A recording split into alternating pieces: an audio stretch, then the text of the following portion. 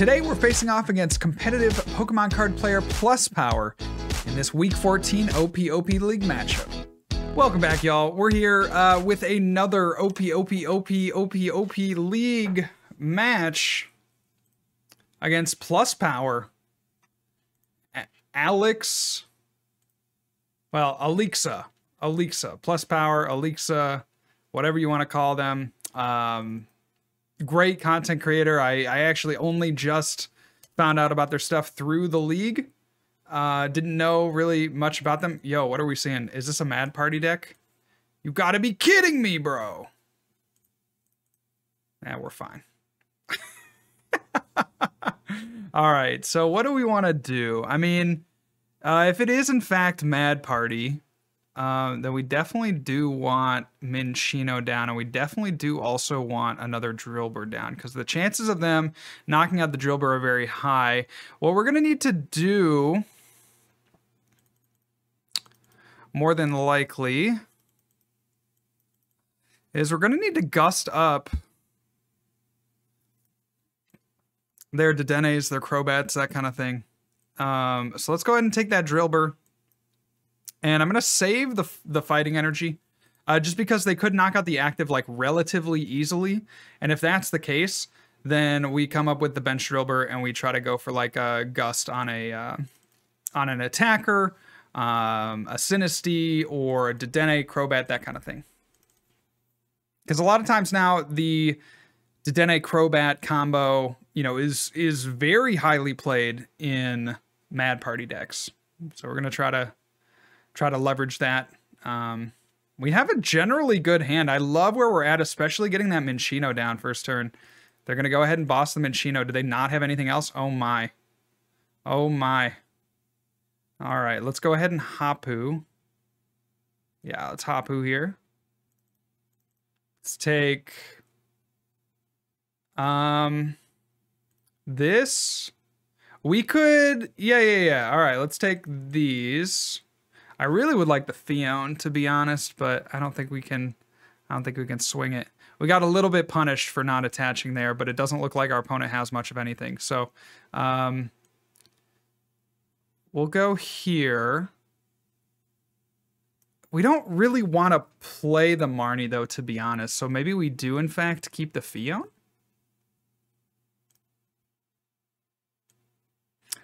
Yeah, I like that. Okay, so by keeping the Fion, we actually have an avenue here to put a Pokemon back in. We can go and we could have knocked out the Bunnelby. That's fine. Actually, you know what? I would rather have the Guru active. No, I'm gonna make that decision there. I'd rather have the Guru active. So we'll go ahead and take out a Cinccino.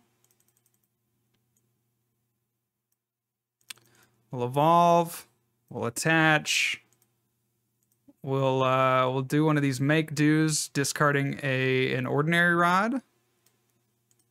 Try to get a couple more benched Pokemon here. Oh, we never punished, bro. Never punished.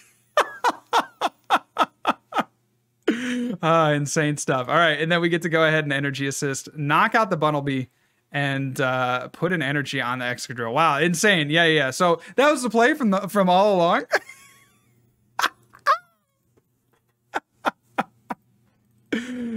That rocks, bro. That rocks so hard. Yeah, so they get one more turn. They get to see their top deck here with the Primate Wisdom. They get a Familiar Bell. Okay, I see you there. See you there with that Familiar Bell. But at this point, I'm not saying we're running away with the game, but I am saying that, you know, it's going to be a lot harder for us to lose at this point. Yo, we could gust up the Sinistea here. That feels pretty good, not going to lie. Let's go ahead and make do. Discard this. Get ourselves, like, all of the energy. We could gust up the Sinistea, and by doing that, we would potentially... it has resistance of fighting. Yeah. But that doesn't matter here with the Cinccino. Well, I think they're going to play... Yeah, I think we should go ahead and retreat into the Excadrill. Let's do that. Let's go ahead and Hapu here. We get that. That seems great. Or we could go that and the ordinary rod. Yeah. Okay. Let's do that. Let's take one in the ordinary rod. That's fine. Go ahead and retreat into this. Put our other Drillbur down. Go ahead and evolve is fine. I'm going to wait to play that ordinary rod. And we will drill bazooka. Do 120 damage. Sorry, I'll be honest here, I'm not that well practiced with Excadrill. It's been a minute since I played this deck. So the other two decks that we're bringing today are Eternatus and PikaRom. So I'm trying to think what we might play on our next. It's got to be PikaRom, right? Because we're packing the Vikavolt, and Vikavolt is particularly good in this matchup. So probably bring that next. So there's an Evo Incense. You got to think that they're getting the Poltergeist. They're going to draw some cards. I would love to see them drop a Dedenne or a Crobat, and then we just gust that up. And then from there, we just need to get 2 more attackers because all their attackers are pretty weak. We're already up 2 prizes. This is about as good of a position as you can be in. We just have to make sure that we're not discarding too many attackers. So there's a Twin. There's a Mad Party. Not going to be enough, though, so I like where we're at still. We can go ahead and once again Hapu. I want to be sure that we're not going through our deck too quickly, so maybe Hapu doesn't make a lot of sense since we're already pretty well set up. I think we can afford to do something like this. Make do away the Great Catcher. We don't really need that with the boss's order in hand. Let's go Great Ball. Get ourselves an Altaria. That's something that we can just discard later. And I said that we weren't going to play Hapu, but maybe we should. Let's just do it. Let's just do it. All right, so Hapu, we'll take that, and we'll take a Fighting.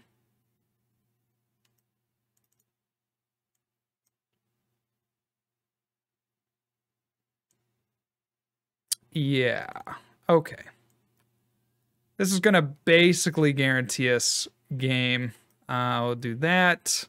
And then we will 11th Hour Tackle. We don't even need to discard the top cards because obviously this Bunnelby is weak to fighting. Okay, cool. Good stuff here from our Excadrill deck. We queued into a pretty good matchup and are just kind of running away with it at this point.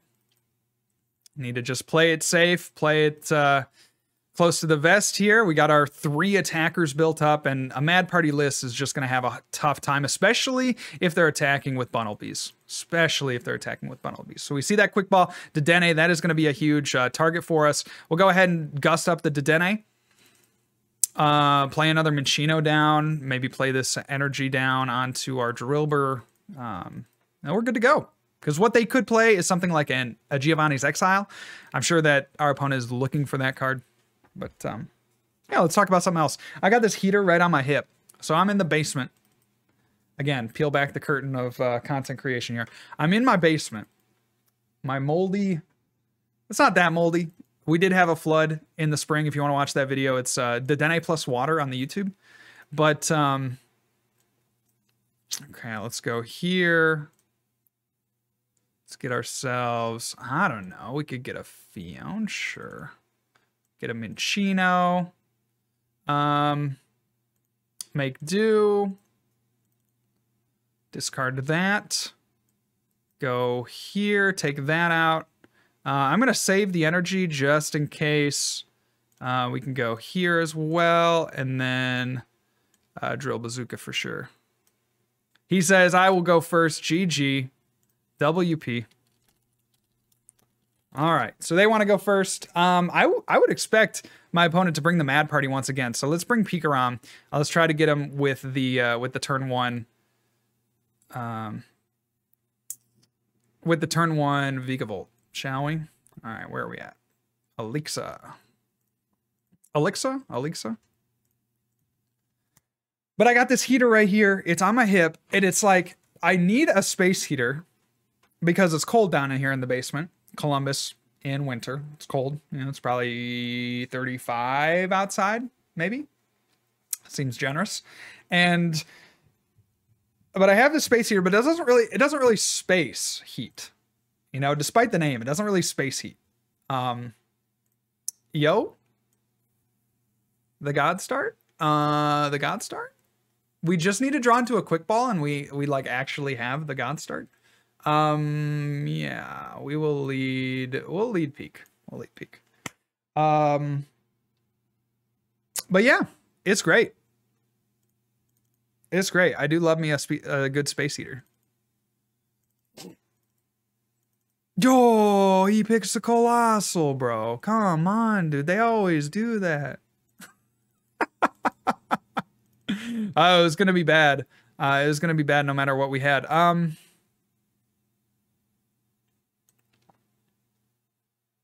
So do we speed lightning? Because we'd love to get a Boltund active. Let's go ahead and play that down.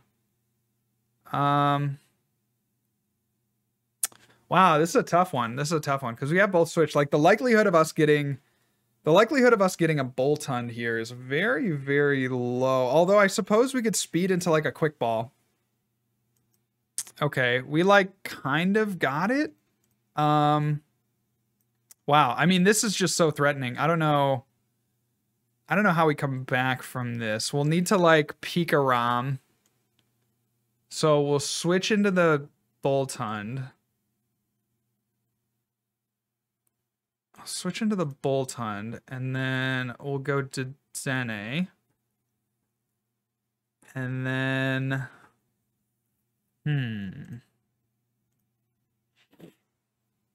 We could get another Boltund down. And we could accelerate.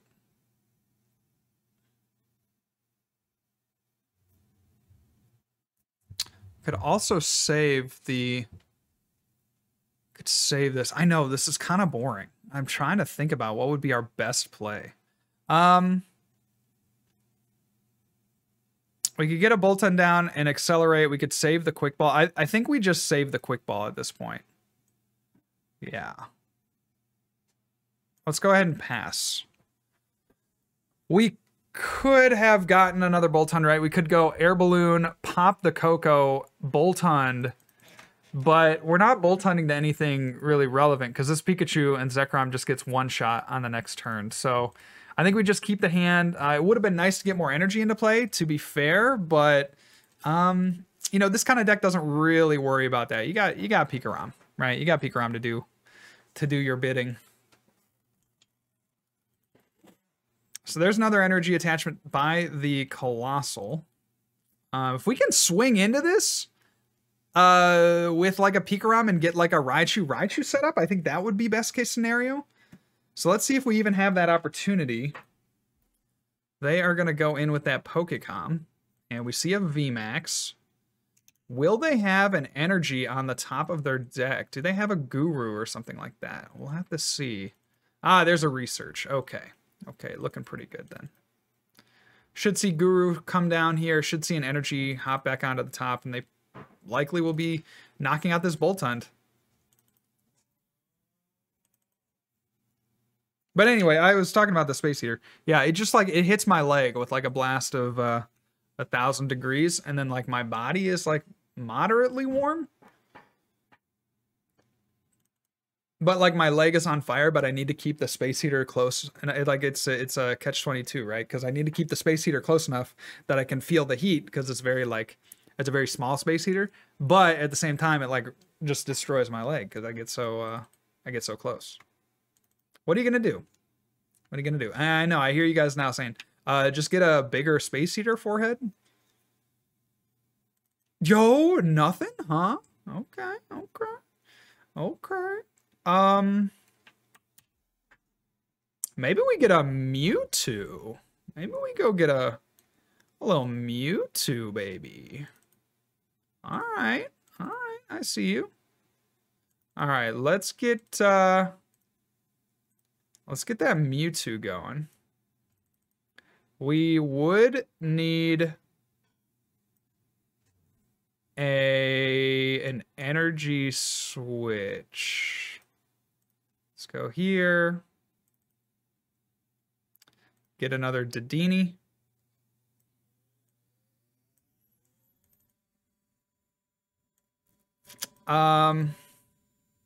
Yeah, I mean, we would need an energy switch. I don't know what else really there is to say. So I guess the question would be, should we go for the Dedenne or nah?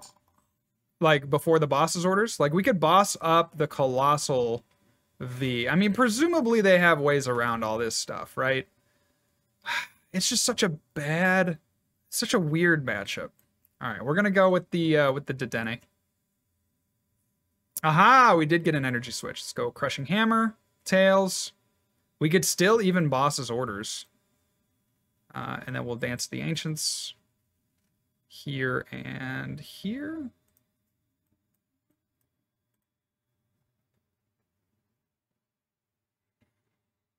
So at this point, one thing we could do as well, we could actually just, let's accelerate onto the other peak, or the other Mewtwo. Go retreat. Go here. And, let's see, that's doing 140. We could boss it up and just start trying to swing into it. Let's see. Or we could swing into this guy. Doesn't have all the energy. What a weird game this is. I don't quite know this matchup either. All right, let's play the boss. I think we should try to take advantage of swinging into this Colossal while we can. And we'll do a full blitz. Do one of them there full blitzes and go to our benched Mewtwo. So if we can find ourselves a Crushing Hammer on this Stone Energy, then we could actually take a knockout next turn with a Tag Bolt. It would depend on them, you know, it would depend on us getting a Crushing Hammer, which with this hand doesn't look very likely. But it also would depend, we could also maybe switch and get an energy switch into the Boltund. That would be a cool play.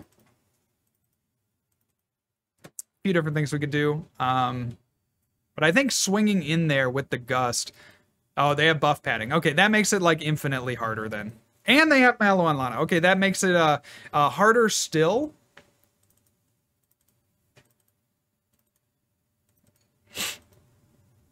So they're gonna Mallow and Lana, heal it up. At this point, we're looking for a Tag Bolt. We're looking for a Tag Bolt to take out 5 prizes. Right? Yo, they eruption shot it without. So lucky, so lucky. Okay, we'll go Boltund. Wow, wow, wow, wow, wow, wow, wee wow. That's insane, bro. Wow, that's a huge win for him. Okay, we'll quick ball. Quick ball. Get ourselves a Gaussy Gauss. Yeah, we got a full blitz.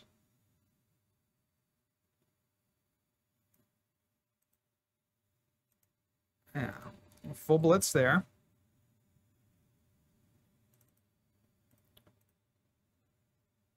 And then,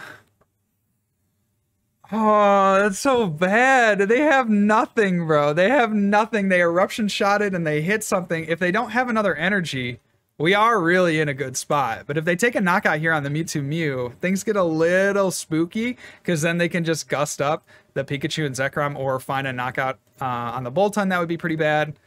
There's a number of things that would not really be great for us. But see what they got.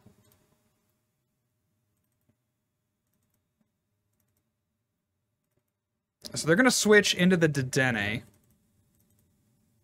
Maybe just pass? Oh, buddy, give me a switch. Okay. Okay. Good. Good stuff. Let's go here. I think we take out both Dedenne. What do you guys think? I think we take out both Dedenne at this point. Let's use Tag Bolt. Go there. Force this up. Because they ain't bringing this thing up. And then if we can find another switch, we should be able to knock it out. We could do our damage calculations here. But we're looking for one more switch. and then we can knock out with Bolt Hunt. We're down a few switch. We got another air balloon. We got one more switch in the deck. So we could certainly knock him out. We got 6, 7, 8, 9, 10, 11. We're going to have 12. 12 times 3 is 360. Minus 2. I mean, it looks really rough. They have to like knock out the Mewtwo Mew. Or potentially knock this out, but even losing 3 energy, I think we still have it, right? If let's say we minus 3 energy, and we know that they don't have energy, and we know that they don't have, yeah, it just looks bad. And also, if they knock something out, we have Eldegoss. So like, there are so many routes where we just win this game, and that is just unbelievable.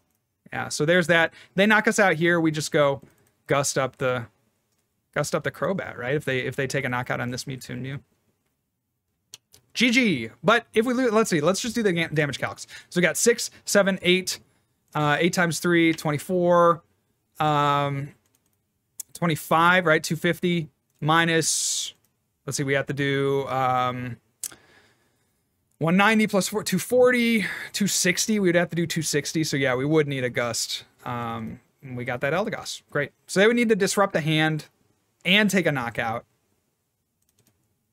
Seems how you say unlikely? Seems very unlikely. We'll see what they have. We'll see what they have. They might decide, like, maybe they have a gust and they think like, oh, you know, the Bolt Hunt is the best way to go here. I would agree. The Bolt Hunt is the scariest thing, but at the same time, can you really afford to gust up the Bolt Hunt? I don't know. Because that's only 2 prizes. Like, I think you're trying to go into the Mewtwo and Mews, right? You're trying to, like, they're going to Great Catcher a Dedenne. Okay, I think that just about seals it. Oh, they're going to Great Catcher the Mewtwo. Okay, 1. They're doing the same damage calcs. 7, 8, 9. So 9 times 30, 270. 280. Minus 20 is 260. 260 plus 140 is 400. That would be the knockout on the active, but I think just to make sure we have it, we're going to go for the Crobat. I mean, we know we have it on the active, even with the minus 40 damage. Yeah, but there's no real need to risk it for the biscuit. There's no biscuit to be risked it, you know? Go. Boss's orders. Onto the Crobat. And Bolt Storm. GG, well played. That is it for our, week number 12 matchup here against Pluspower. Go check them out on their channel if you guys like this matchup and you like this OPOP League. Please make sure to like this video, subscribe to the channel. We got great things coming out every single day. So with that, remember guys, good luck and also have fun.